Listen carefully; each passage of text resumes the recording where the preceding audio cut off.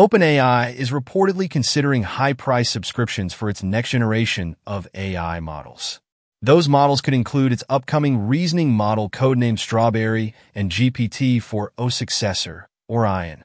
According to a new report from The Information, OpenAI executives are weighing charging users as much as $2,000 over an undetermined amount of time for access to their most advanced AI models.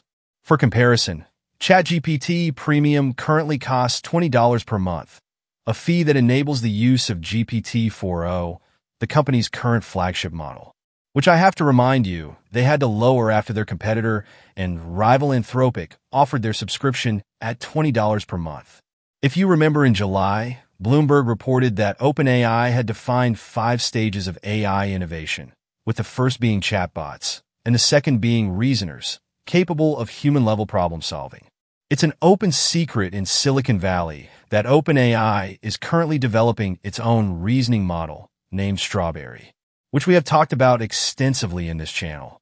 Such a model could be capable of reasoning through problems in a multi-step process, making them better equipped to deal with challenges that current models struggle with, such as solving complex math problems. The Information previously reported that Strawberry could be released as soon as this fall. OpenAI is also supposedly developing a new large language model, codenamed Orion.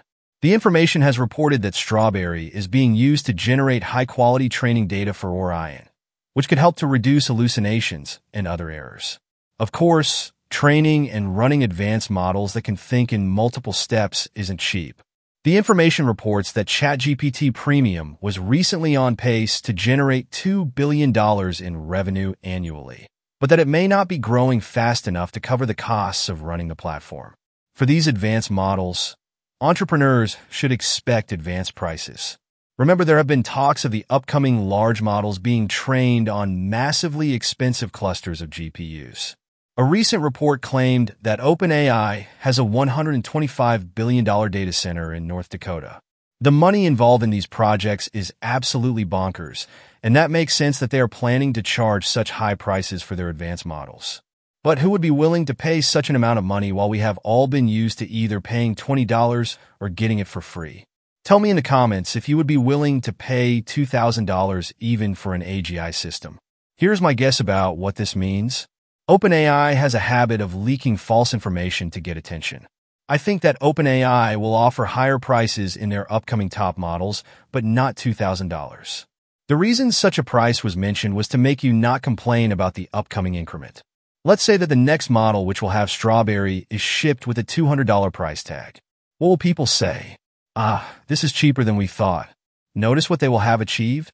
They will have increased the price of the next model without much resistance. Of course, some people will not pay such an amount of money, but OpenAI loyalists will be willing. But the outcome of that will also be affected by the looming release of Claude Opus 3.5, which is expected to be released this fall. What do you think about this story? Remember to like the video and subscribe to get detailed information about AI.